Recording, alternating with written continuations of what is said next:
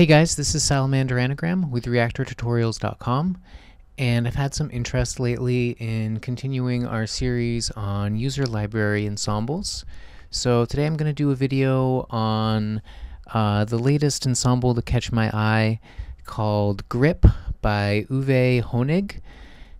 If you like this tutorial, please subscribe to our YouTube channel. We come out with new Reaktor content once a week. And just to begin with, let's do a quick sound sample. There's a few sounds I designed with Grip.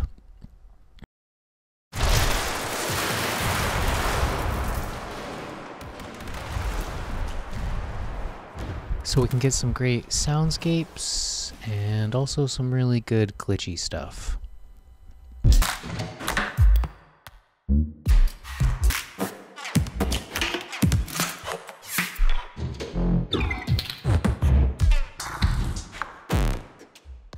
So the author of this ensemble is the same person who made Travelizer, which you can find in the Reaktor factory library. And both ensembles are based around grain cloud samplers. So the grain sampler itself is located at the top of the ensemble here. And in order to control it, we have a whole bunch of parameters starting right here, comprising this entire area of the interface. Are controls that directly affect the grain cloud module. Directly to the right, we have some effects to process the sound once it's coming out of the grain cloud. Beneath that, we have a bunch of modulators, and I'll show you how to use these in a bit. And at the very bottom on the right hand side, we have a master, echo effect, and volume area. 3 parameters that can be mapped to MIDI and then used as modulators for any parameter in the ensemble. And on the left hand, we have some more master controls. So this is a really huge ensemble, and I'm not going to have time to cover every aspect of it individually, but I'll show you how to work the grain cloud controls and how to set up the modulators, and the rest should be pretty self-explanatory. The filter and the reverb and all that is pretty simple. So the grain cloud has a sample map embedded in it, and you can choose which sample is being played using the sample knob here. And you'll notice that the sample map included with Grip is kind of incomplete. I think there's only 21 samples with it. So if you want to add your own samples, turn on the sample map editor in the upper right hand corner here. And you can add samples to the sample map by using the Add button in the lower left-hand corner. Simply press the Add button, choose a sample to add, and it'll load up. It should load up automatically using the correct parameters just to be next in line on your list. So here I've just loaded in sample for key 21. You can also just load in entire sample maps from other ensembles, which is something that I like to do a lot. So I saved the sample map for Ultra Loop, and using the import button, I can just load in that entire sample map. So now that we can load our own samples, let's take a look at the modulation network, which makes up the bulk of this ensemble. So each parameter controlling part of the grain cloud module has its own modulator receivers, and these are generally located directly below or directly to the right of the given knob. So the sample knob, for example, has 3 modulator receivers directly beneath it. Now let's set one up to see how they work. The first drop-down menu is the modulator that we want to receive.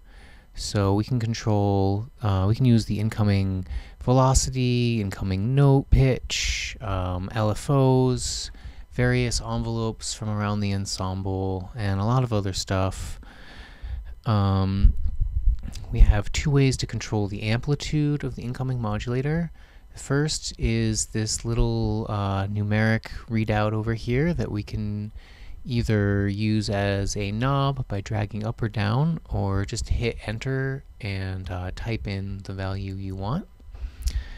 And then directly beneath the modulator menu, we have another menu that acts kind of as an envelope for our incoming modulator, so the two values get multiplied together. So here you can add another envelope or another LFO to control the amplitude of your incoming modulator. The on option just sets the modulator to always have full amplitude. So let's just use that because it's really easy. And finally, each modulator has a little switch that needs to be on in order for it to be active.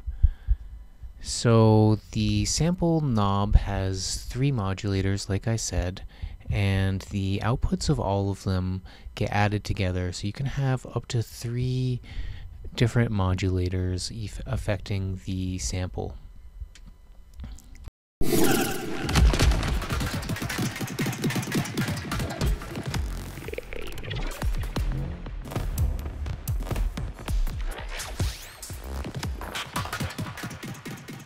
And there are some further controls associated with the modulation network. So we have the time quantize menu, and this just slows down the modulators to a given rate. So if we set it to a quarter note, we're going to get a new value from our incoming LFO every quarter note.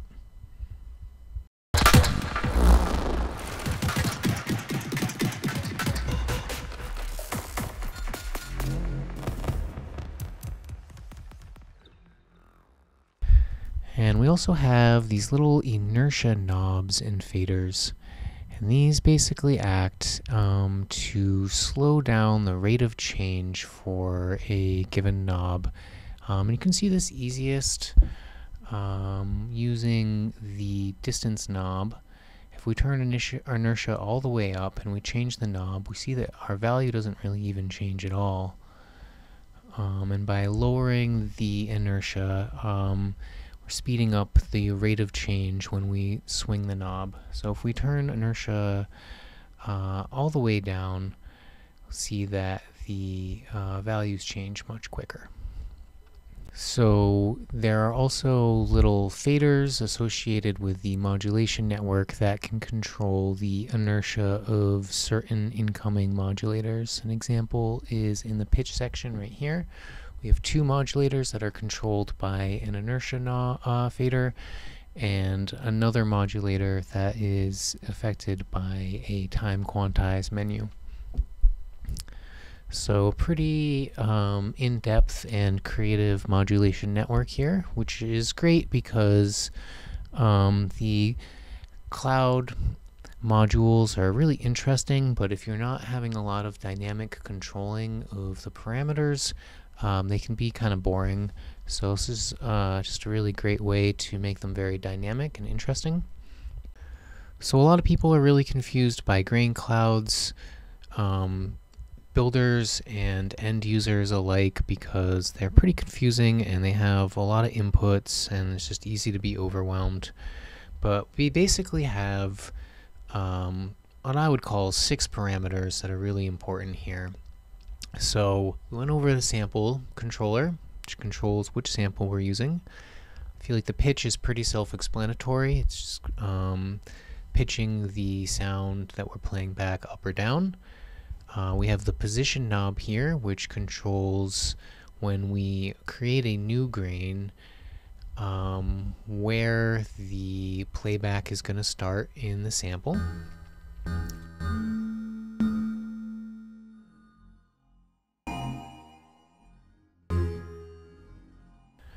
And we have the length knob, which controls the length of a new grain. and the distance knob, which controls how far apart grains are spaced in time. So these work together in an interesting way. If you have a length that is larger than the distance, then the grain cloud will play more than one grain at a time. So if you create a really long length and a really small distance, you can get it so you have a bunch of grains playing at once and kind of get these big whooshing sound effects type sounds. And if you have the distance set larger than the length, then you'll only be playing one grain at a time, and you can kind of get these really thin, sparsely spread out sounds, kind of like the glitch example that I was playing earlier. And finally, we have the pitch slide, which controls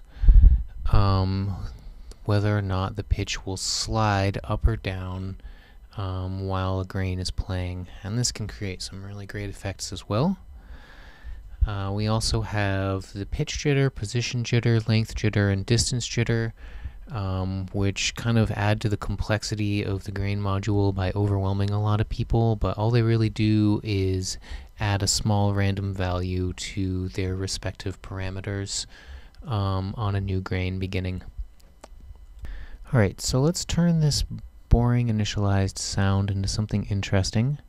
I'm going to start by adding some randomness to the position of our new grains. And I'm going to turn up the grain length and the distance as well. Just a little bit.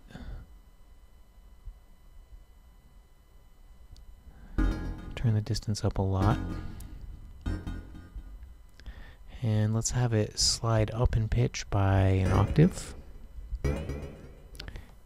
And let's add something a little more interesting for the sample, so we can get some kind of more randomness out of it.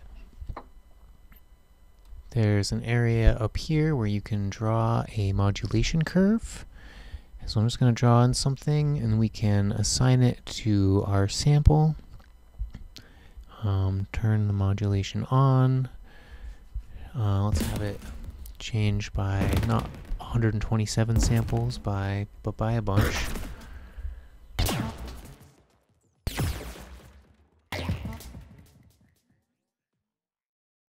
So now we're getting some pretty fun sounds. I'm gonna try to get the distance to just about match the length so we can get some kind of cool sounds that way. And let's turn up the sustain on the envelope so we can get some more sustained sounds.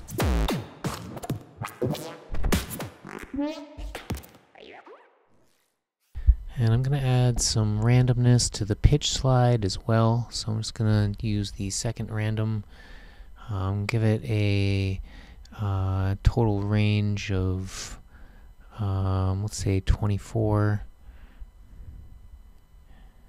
So now we're going to have a value from anywhere from -24 to +24 coming into our pitch slide.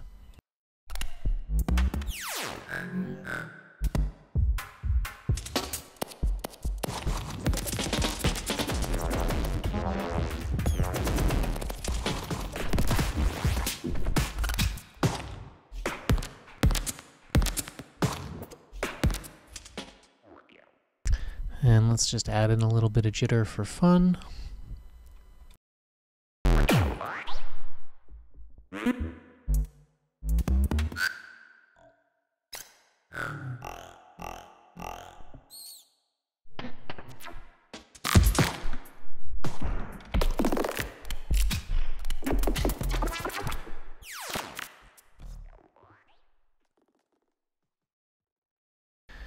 So yeah, I really like the sounds you can get out of this. It's really easy to program once you take a little bit of time to figure out what's going on. There's also a little bit more information about what's going on if you look at the B panel of the synth. Alright, so once again, this is Salamander Anagram with reaktortutorials.com. I hope you guys enjoyed this tutorial. If you did, please check out our website. If you guys have anything you'd like to see as a tutorial in the future, or any user library ensembles that you'd want to have highlighted, just let us know. And I'll be back next week with a new tutorial.